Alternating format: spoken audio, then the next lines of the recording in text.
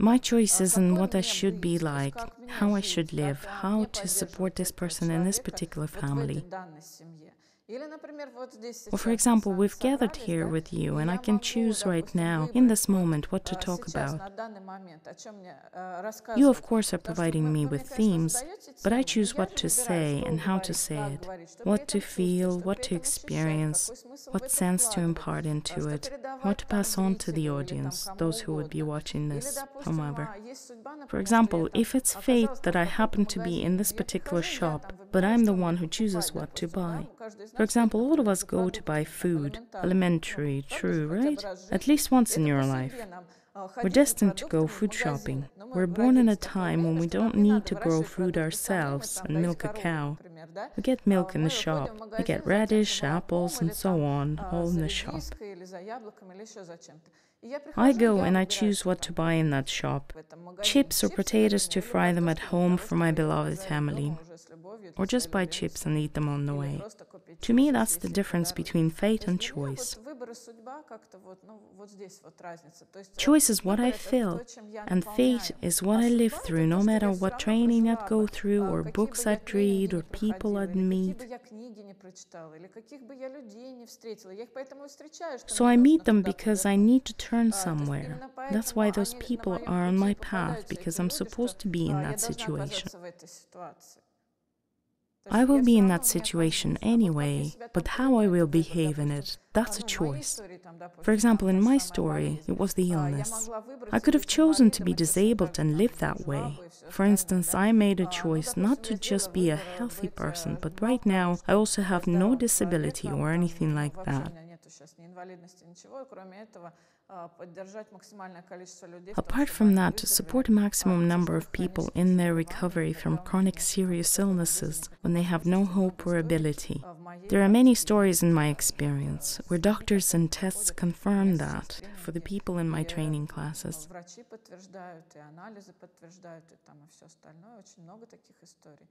This I could choose. About changes. I generally don't like this word, although I do use it in training because people use it a lot at present.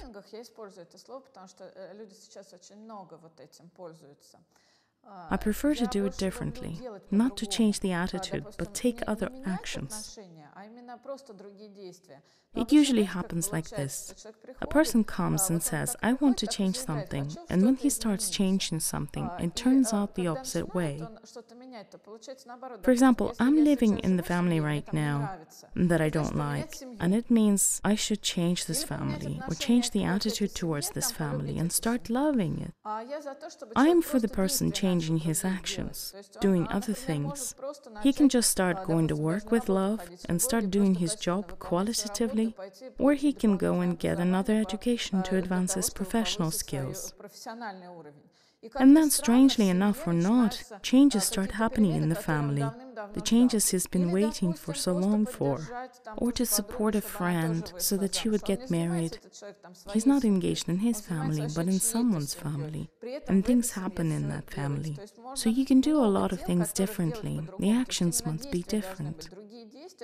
Actions not inside the family, for example, or with work or something else.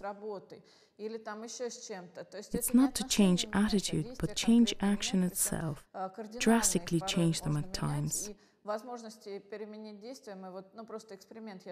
I made this experiment. For one action that I don't like in my experience, I can do a minimum of 300 other actions. It's not a fact that I like them, but while I'm doing them, something else starts to happen. Something that inspires me and encourages. Inspiration for me is probably not the same as for other people. It's when you get a new breath. But for the new breath to appear, the body needs to exhale completely. I've done sports for many years, and when you're running competitively and realize that one more step and you'll definitely, surely die, for sure, certainly. It's happened many times. And something appears that helps not to just finish the run, but be one of the first few to finish, or set a new record, your new personal one, or for the region, or something else. Inspiration for me is when I reach that moment, when everything's run out, faith, fear, I'm not afraid anymore of anything. When opportunities run out,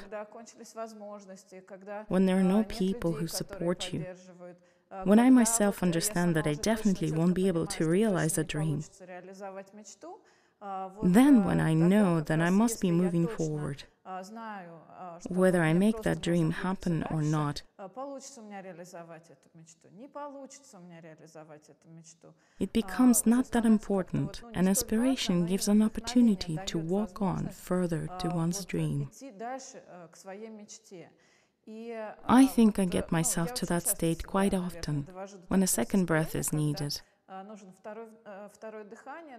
An inspiration that helps me to move on to my dream, which I can't say that it's the dream that inspires me.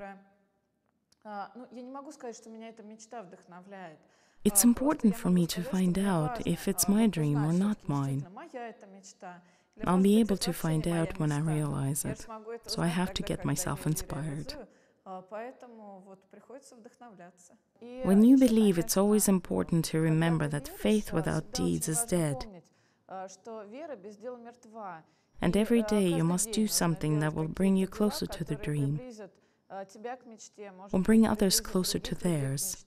It's important to act without pausing for some moments or some days, but every day to do the deeds which will allow you to maybe believe more, or maybe to realize a few dreams along the way which you didn't even suspect of. In conclusion, I'd like to say, allow yourself to dream to the maximum without any discounts, but to the maximum by the biggest option you think or know is impracticable.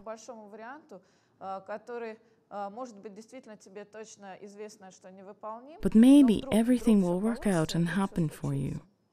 And if you consider yourself the most unique, inimitable, most valuable person, then right now, right this day, simply get up and start doing some things that will lead you to the realization of your dream.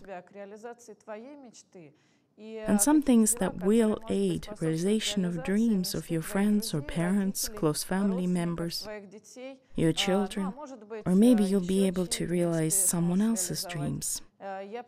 I propose that you start the most interesting and unique game of your life, dream realization. And let this dream that you'll realize become first or maybe second, third, fifth, or 10th, or other new collection of dreams that you've realized throughout your life.